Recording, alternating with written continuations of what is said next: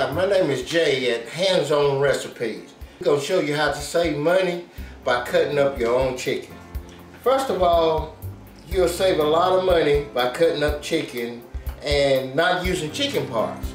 Okay, first of all, we're going to cut the wing tips off. So we're going to go in here, find the joint, and cut off the wing tips. Then, after we get both wing tips off, then we're going to make a slit here, and then pop the joint, and you'll see the joint there, and you just cut the chicken up right there at the joint. Then you come to the other side, and you do the same thing. Make the slit, fill the joint, come through there, cut it off.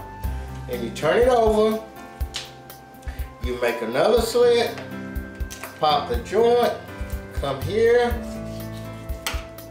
there's your leg quarter. You do the same thing on the other side. Make the slit, pop the joint, and there's your leg quarter. Then we're gonna take your drumstick, separate it from the thigh. You can feel the bone here. You can feel the joint right in there. When you feel that joint, just take your knife and go right there at the joint.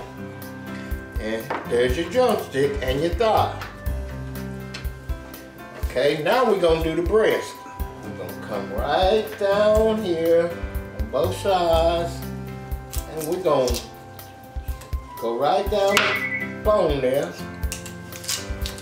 And then we're gonna take the back out. Then we're gonna take and split the breast. And you just do it just like that, go down the middle, and there is your cut up chicken.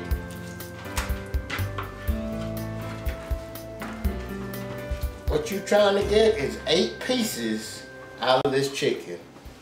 And that's your cut up chicken. This is Jay at Hands-On Recipes. That's it for this segment. See you next time.